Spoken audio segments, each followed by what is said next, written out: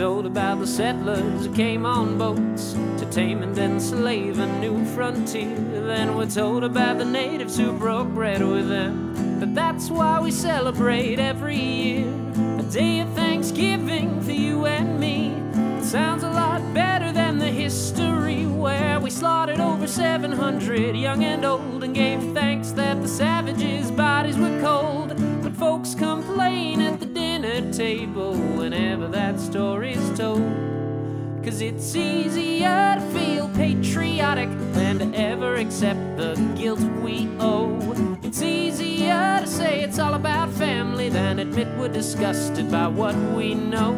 So we'll teach our children cute little lies so we can validate their privilege and so no one cries. 'Cause it's easier to feel patriotic when it's someone else's genocide. We learn in elementary school who found this land. We memorize the 3 ships' names. We affirm it with a federal holiday. Hey, some places even do parades. We teach our kids in 1492 Columbus sailed the ocean blue. But we omit the slaving and the massacres, forget the rapes, the infections, and the sheer numbers. 'Cause it's better kids be comfortable than wonder whose descendants have it worse.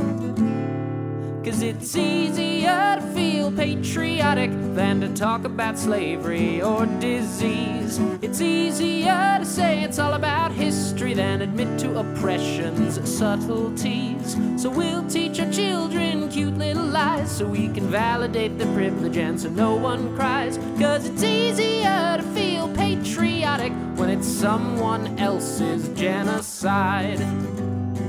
Some folks claim this is God's country, a God that's imported and white, and 'cause they're descendants, not tormentors, that what they own is right.